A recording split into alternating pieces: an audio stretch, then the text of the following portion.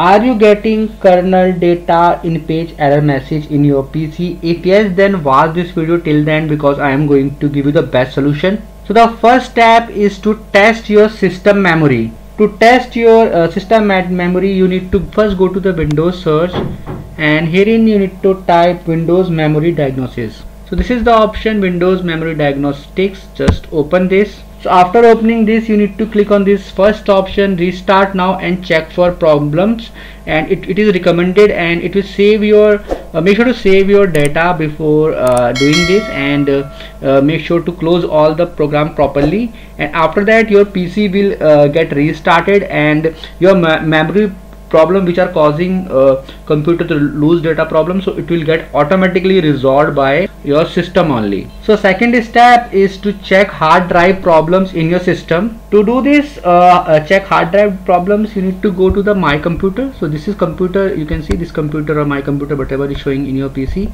So go to this computer. After that these are the drives, C drive, D drive, or any other drive is showing in your PC. Just you can go for any one of them. I am doing it for C drive. Just right click on this and click on properties option, and after that this page will open up. So this window, so herein you will get this option. Just need click on tools, and you can see this option will check the drive for system error. So this is the option you need to click on check, and you need to click on scan drive and let it complete the scanning process, and it will check all the errors and let you know, and it will automatically fix those errors as well. So you need to wait for a few seconds to complete this process.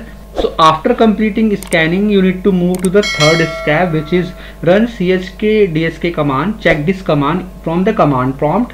So for this you need to go to the Windows search, and you need to type command prompt, but make sure that right click on this and click on run as administrator, and herein you simply need to type CHKDSK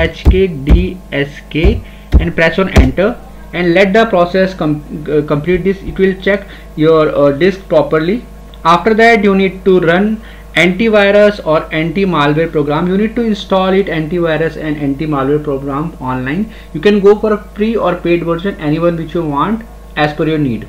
And the fifth and last step is to open and check the RAM with the help of hardware engineer. Everybody cannot check RAM because it may cause problems, so you look for a hardware engineer if this problem does not get resolved, and check your RAM properly. After following all these steps, see whether this issue get resolved or not, and make sure to restart your PC. And if you still face any problem, you can mention in the comment section, and I will make sure to give you reply. And if you find this video helpful, just hit on the like button, also subscribe my channel for my upcoming videos.